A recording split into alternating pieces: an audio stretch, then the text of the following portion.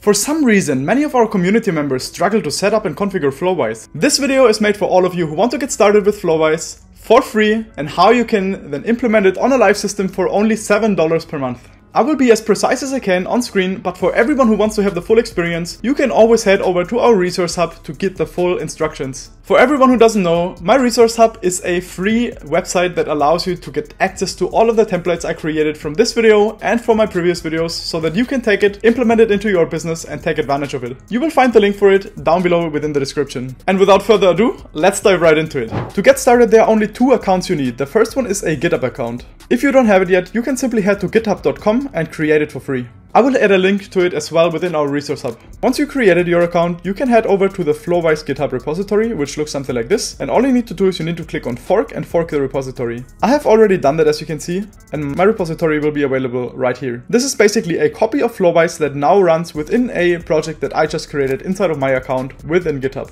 Once you have done that, simply head over to render and create a free account here as well. After you've done that, simply click your dashboard and create a new web service by clicking on the plus button up here and web service. Now we want to build and deploy a server from a GitHub repository, so the first one is what we are going to select. After clicking on next, we will be able to select a repository from our GitHub account. In my example, I'm going to use the FlowiseAI instance by clicking on connect. Now we can give the web service a name. Since we are working with FlowiseAI, we simply call it FlowiseAI. The region is basically where the web service will be hosted. In my case, I simply leave it at Frankfurt, but you can choose a location that is closer to you so that you will have less delay. You can keep the branch at main, and you don't need to set anything for the root directory. For the runtime, we leave it at Docker. As you're just getting started and you want to try if FlowiseAI works for you, you simply select the free plan right here. When scrolling down, you will find the environment variables where you have to add 1 to 3 specific variables. It really depends on your setup. In my example, I'm first setting an environment variable for the node version, which looks like this, and a value of 18.18.1. You will find all of those values as well inside of our resource hub. Now, since I don't want that FlowiseAI is available and accessible to anyone in the internet, I also want to add authentication to it, which happens usually with a username and a password. To do that, we simply click on add environment variable and we add our two variables right here. Now we can set a username and a password that is up to our needs. For this example, I keep it simple with a username user and a password of 1234. Once you added all of them, you can simply create the web service. Now you can get yourself a coffee and simply wait until that whole process was deployed onto the server. And this can take up to 5 to 10 minutes. It really depends on the server and sometimes other delays. If you want, you can take a look behind the scenes and see what happens inside of the installation or deployment process on the web service.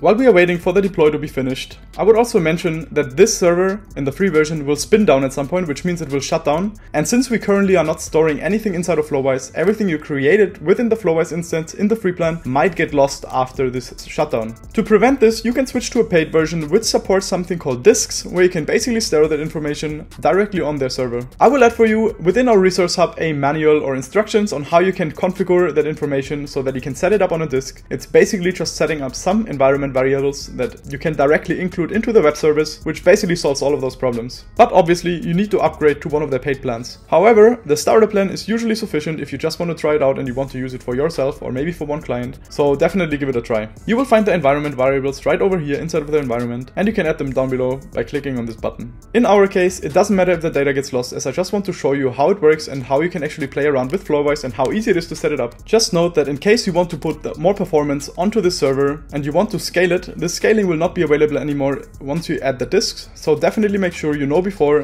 what kind of plans you would like to choose and what fits your needs. In case you plan on having it on a really big environment where you actually have tons of agents running inside of FlowiseAI, I suggest to take a bigger plan, but if you really just want to install it for yourself or for a single chatbot, it is definitely sufficient if you use the starter plan to host it, which is $7 a month. Once the build process was complete, you can simply find this URL, open it, and you will be able to access FlowiseAI, and it will ask you to add a username and a password, which is the ones that we set earlier. So we set it to user, password 1234, click on login, and now we are inside of FlowiseAI and we can actually use it and do whatever we want with it. So let's just simply create a chat flow. You simply click on the button and you can add whatever you want in here, your LLMs, anything you would like, your agents, so you can even build your assistant API agents right within here with a simple drag and drop thing, and you can select them from the list, save them, and they will also be saved. The only thing is that this data will be saved in a cache memory, which is gone once the server restarts or shuts down.